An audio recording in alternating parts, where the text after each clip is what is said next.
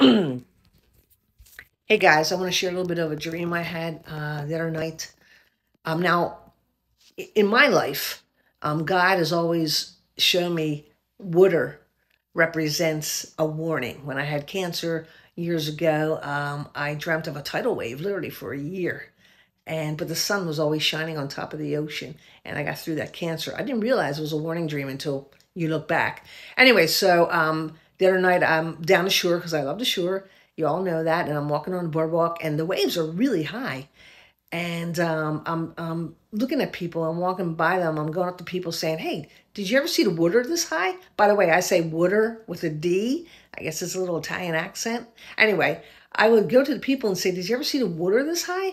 And some people were like, "No," and some people were like, "Yeah, I saw it this high." And I'm still walking down. It's getting higher. I'm like, "Hey guys, did you ever see the waves this high?"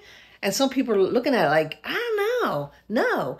I came off the boardwalk a little bit and it is as high as a building, the waves. And I'm like, these two ladies, did you ever see the waves this high? And they turn, they look, they're like, and all of a sudden the waves and the water's coming, rushing down the boardwalk like a tidal wave. And I run up to this man and I said to him, "Can I come into your house?" House in my dreams always represent safety.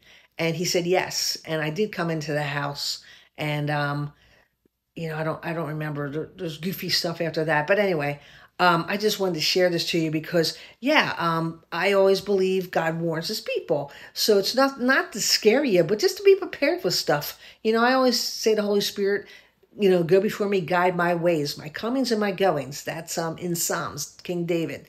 And what do I need to do to prepare for things?